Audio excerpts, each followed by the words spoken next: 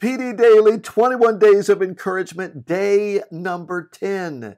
You don't want man as your king.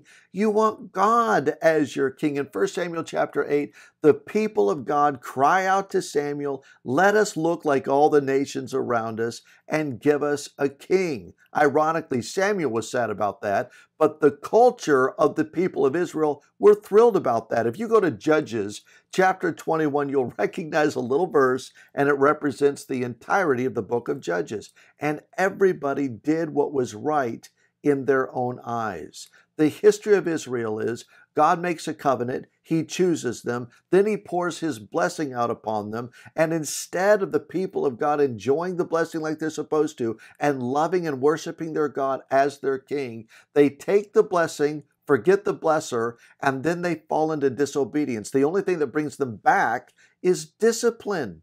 Do you know why you want God as your king? It's not only because he's worthy of worship. It's not only because he's the creator and he's abounding in love to the uttermost by sending his only son, Jesus.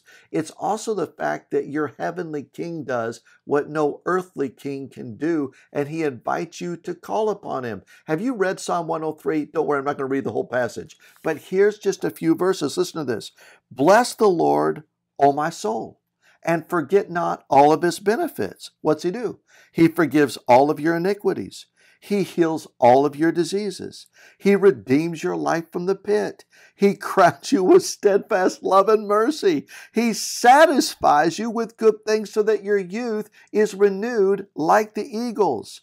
The Lord works righteousness and justice for all who are oppressed. Anybody oppressed? Anybody need righteous judgment that comes from God? Anybody need forgiveness?